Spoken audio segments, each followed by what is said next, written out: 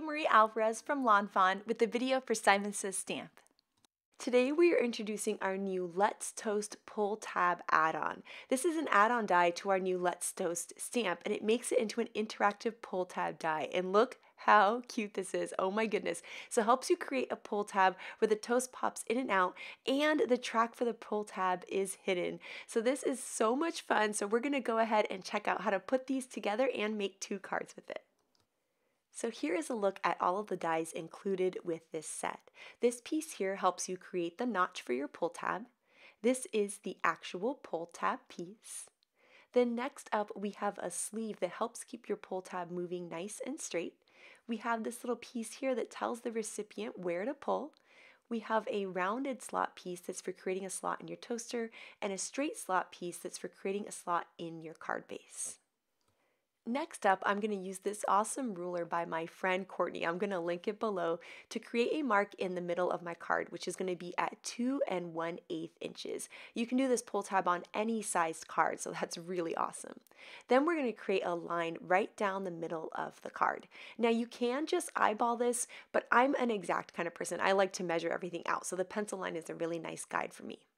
So here for the notch, you can see I'm going to take that piece and butt it up right up against the top of my card. And that's going to make it nice and straight up against the top. And then I'll center it on my pencil line, hold it in place with some low tack tape, run it through my die cut machine, and now I'm going to have my notch right in the center of my card. Now here you can see the 2 slot pieces. We have the straight slot and then we have the curved slot. And we're going to be working with the straight one when we're working onto our card base. Now you can place this slot anywhere on your card, just depending on where your toaster wants to go. So in this case, I'm going to place my toaster right about here, and then I'm going to take my pencil and make a mark right at the top of that die cut. Then I can take that straight slot piece and line it right up with that little mark that I made, hold it in place with some low tack tape, run that through my die cut machine, and now I have a slot in the perfect placement for the card design that I want to create. Then I can go ahead and just erase that pencil line and no one will ever know it's there. So now we're working with that curved piece, and we're going to line that up right with the front slot on the toaster. We'll run that through our die cut machine, and now you'll see that it's going to create a slot that's the perfect width for the toast to go through. I also have a little toast piece that I've stamped and colored using my Let's Toast stamp set. Now we're going to be working with that main pull tab piece, and you'll see that the die creates some score lines for you right along either side of that main long piece. So you're going to fold in at the one closest to the long piece, and then you're going to fold out on the other fold line, creating almost like a Z type fold. So you'll see we're going to fold out in the other direction. So I'm going to repeat that one more time. So we're going to fold in on the score line closest to the center, and then fold out on the other score line, and then in on the one closest to the center, and then out on the other score line, forming our pull tab mechanism piece. I'll then use my bone folder to just crease those folds down really, really well. Then next we're going to take those 2 pieces and we're going to hold them up together in the center. So we're just going to hold those right in there, and then we're going to feed them through that slot, and then we can open them right back up. Next, we're going to take some tape runner and line that whole piece there with tape, so all the way to the top and the bottom. Then I'm going to make sure that my pull tab piece is going straight through the notch at the top, and then we can attach our toast to this piece. And you'll see that the top of that piece there is going to line up with the top of the toast. So right there, you'll see has a similar curve to the toast, and we're just going to line that right up. Then we're going to flip it over and we're going to work with the sleeve. So you'll see that the sleeve also has 2 score lines there. So we're going to fold along both of those score lines. And then after we've folded both of those, you'll see that there's kind of a little rectangle in the center in between the 2 score lines. That is where we're going to add our adhesive. So it's going to go right there. So I'm just going to put a little tape runner there. Then we're going to take this sleeve and we're going to line it up towards the top, up towards the notch, right there around the pull tab. And this is going to keep the pull tab from sliding back and forth. So we're going to stick that right down onto the card base. Then what we're going to do is we're going to fold the piece on the right in, and then we're going to fold the piece on the left in. So that little shorter one is going to go on top.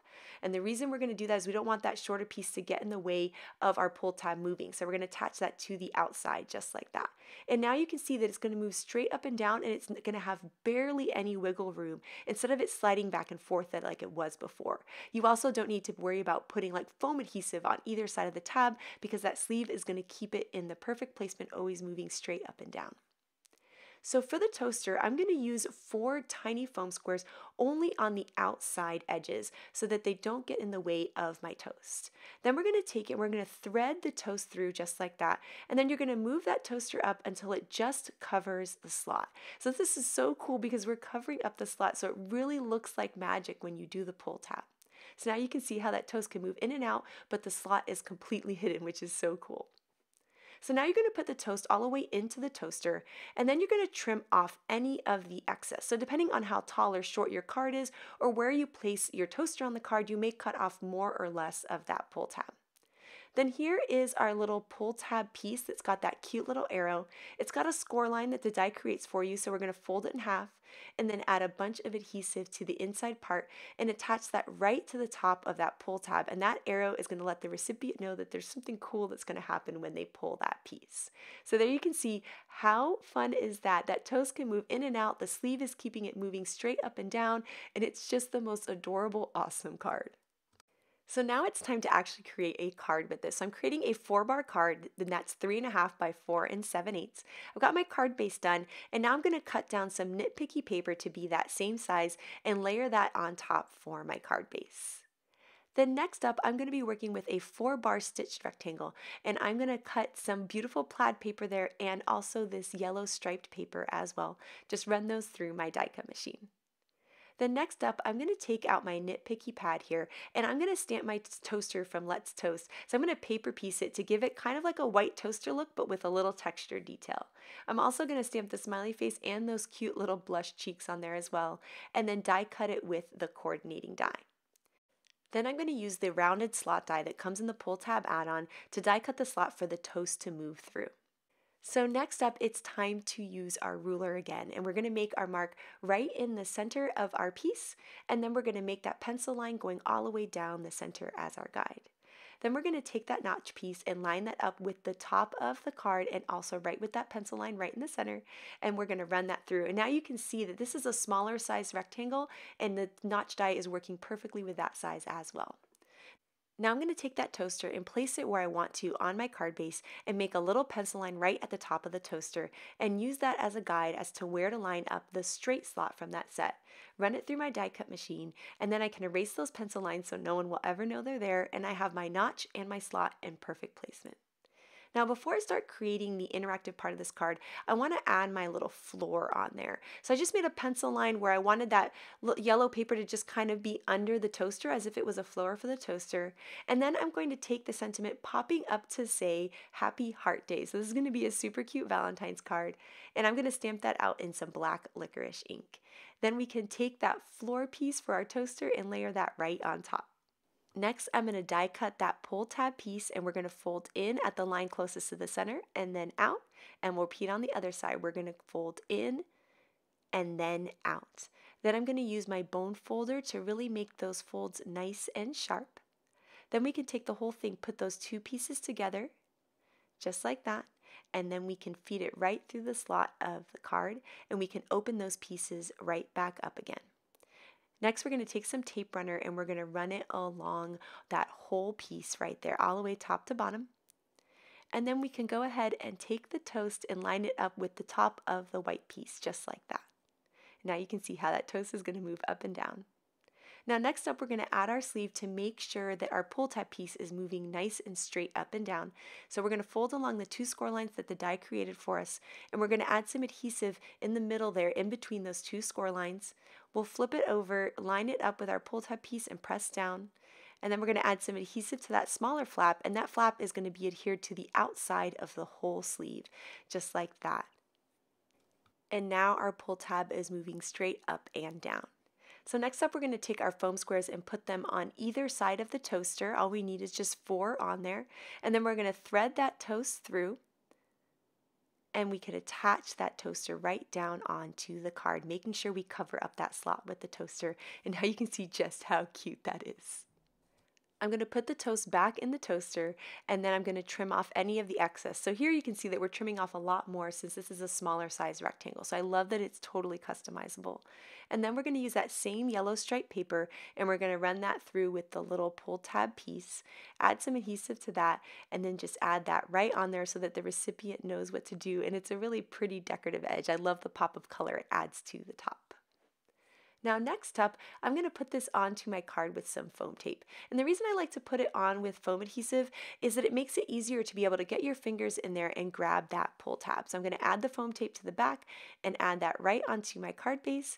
And now you can see just how cute this is. Oh my goodness, I can't get over how adorable this is. These cards are so quick and easy to do, and they are so much fun.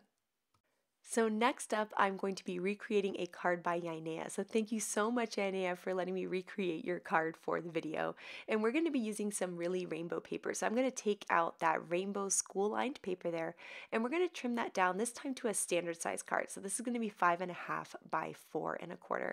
And we're going to make our same pencil mark. So we're going to make the mark in the middle, and then we're going to make our line all the way down the center.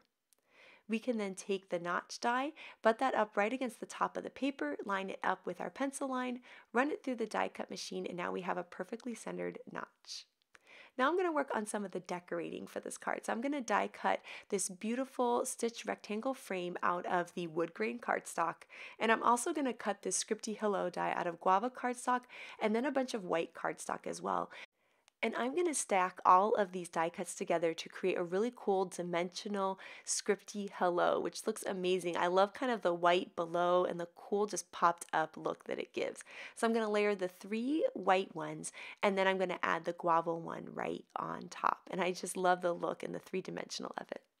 I'm also going to take that scalloped rectangle frame there, and I'm going to lay that right onto the card and then use my scissors to cut off any of the frame that was going into the notch. So this way it's going to look really, really custom because it's going to have that really cool frame all the way around.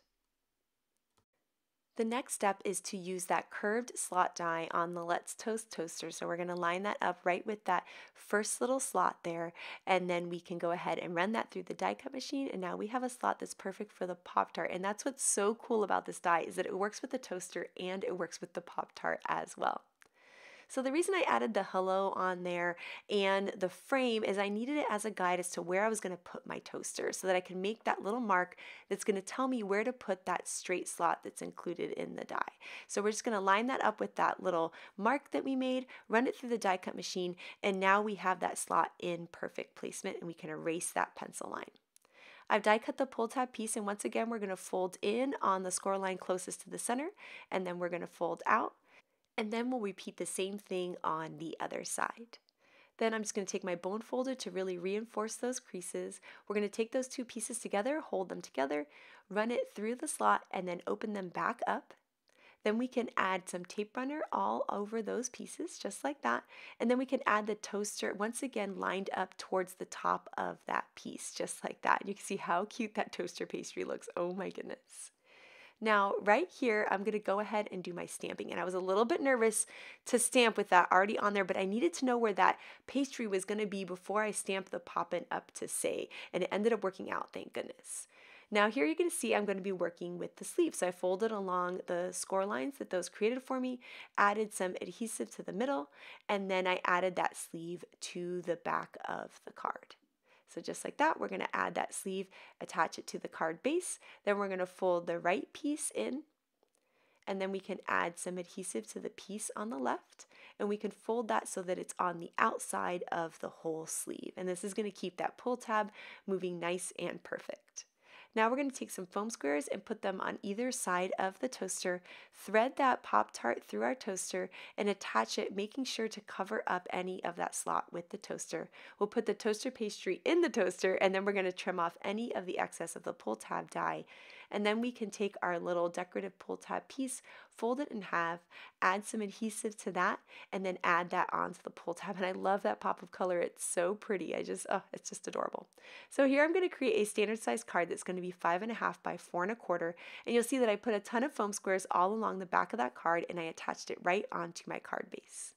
Here I have my milk and cookies stamp set, so I went ahead and colored in some milk because I thought that would be the perfect addition there to our little Pop-Tart. I think it's just adorable. And then we can add that hello on there. And that's one of the things I love about this set. It's super cute for Valentine's, but it works for all year round. So you can see here we did popping up to say hello, but you could easily stamp happy birthday below there, thank you, anything that you can think of, which I think is so awesome. So here I took a little heart die that's in our mini pop-up box, and I die cut a bunch of them in craft cardstock and then stacked them all together, kind of like how I did the hello, and then I attached to the top of it one in some pixie dust sparkle cardstock, and then layered that right onto the toaster so it would be this cute little dimensional heart. And now you can see how much fun is this card. Oh my goodness, I love the little colored sprinkles on the little pastry and how he's coming in and out of the toaster. It's so cute and such a fun interactive card. I cannot wait to see what you guys do with this awesome pull tab add-on die, so make sure to share it with us. Thank you so much for watching today and have an absolutely amazing day. Bye!